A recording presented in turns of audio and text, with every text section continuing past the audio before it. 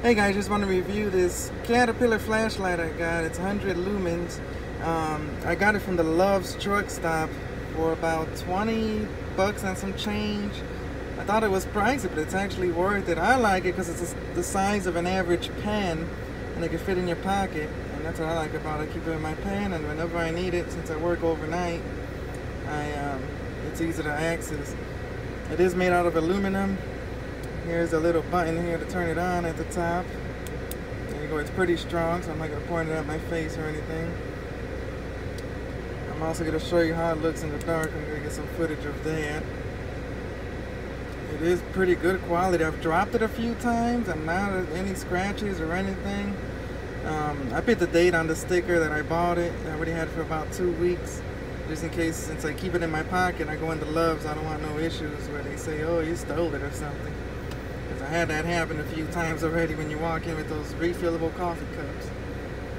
So that's basically it. It is the size of a regular pen, pretty sturdy, 100 lumens.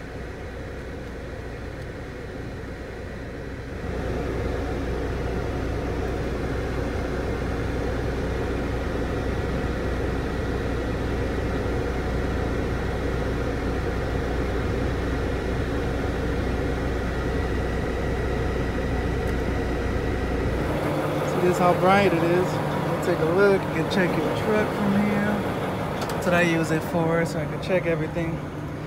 I already checked this trailer. I'm just doing it to make the video for you guys.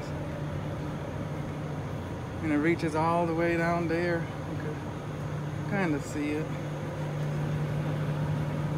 Check everything, make sure everything's good.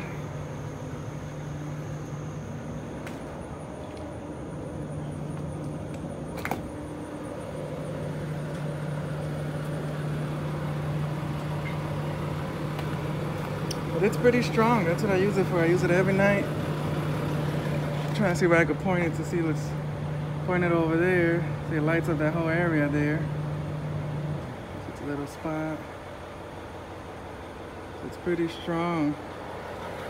Being a small flashlight.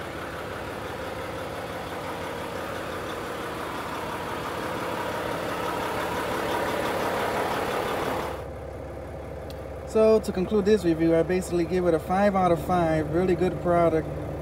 Definitely recommend it. Heavy duty, good for the everyday trucker.